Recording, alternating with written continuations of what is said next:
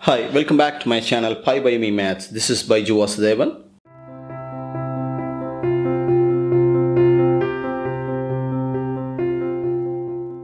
Question number 5, part A.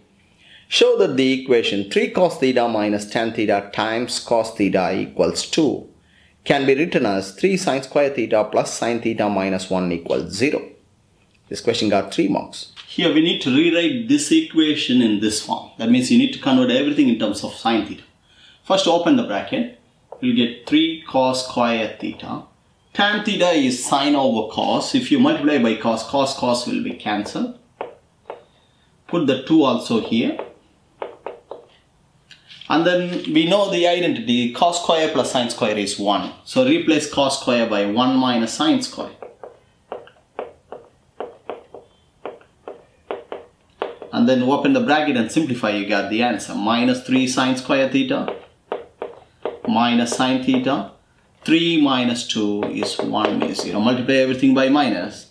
You get 3 sin square theta plus sin theta minus 1 is 0. That's the required equation. Part B. Hence solve for minus pi over 2 to pi over 2. 3 cos 2x minus tan 2x times cos 2x equals 2. This question got 5 marks. Here in part B, we need to solve this trigonometric equation. Do not treat this part B as a separate question. You need to take the result from part A. If you compare these two, it's the same equation. Only thing, you have theta here, you have 2x here. So if this can be written in this form, this equation can be written in the same form where theta, you can replace theta by 2x. So this can be written as 3 sin square 2x plus sin 2x minus 1 is 0, which is the same equation. Just put 2x in the place of theta. Now it's a quadratic equation. You solve this, you get two values. So first one is minus 1 plus root of 13 over 6, which is a positive number, and minus 1 minus square root of 13 over 6, which is a negative number. Now to solve these two equations, why do I need to know whether it's positive or negative? Because when I go to ADCB diagram, I need to know whether it's positive or negative so that I can look for the corresponding quadrants. It's a harder trigonometric equation because you have 2x here, so you need to multiply the limits by 2. So the new limits will be minus pi, 2x is less than or equal to positive pi. I'm going to solve these equations in this limit. So first find the principal value. Sine inverse of this positive number. 2x equals sine inverse of this. That's a principal value for this equation.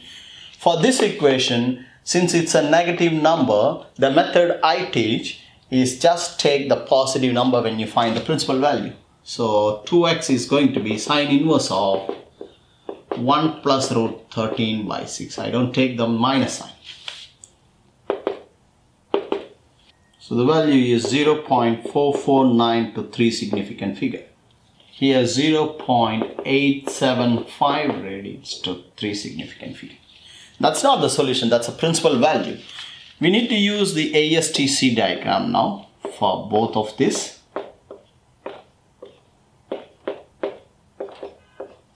And we have to solve this equation in this limit, 0 to pi and 0 to negative pi.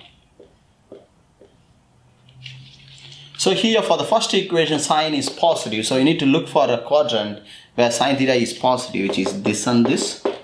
So it's theta and pi minus theta. So 2x is going to be theta is the same. And then pi minus theta. 2.69. Divide everything by 2. This one 1.35 radians.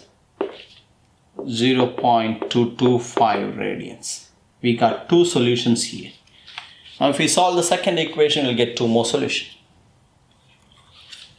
Now here sine is negative, so you need to look for a quadrant where sine theta is negative, this and this, which is from 0 to minus pi. So this would be minus pi, this would be minus pi plus theta.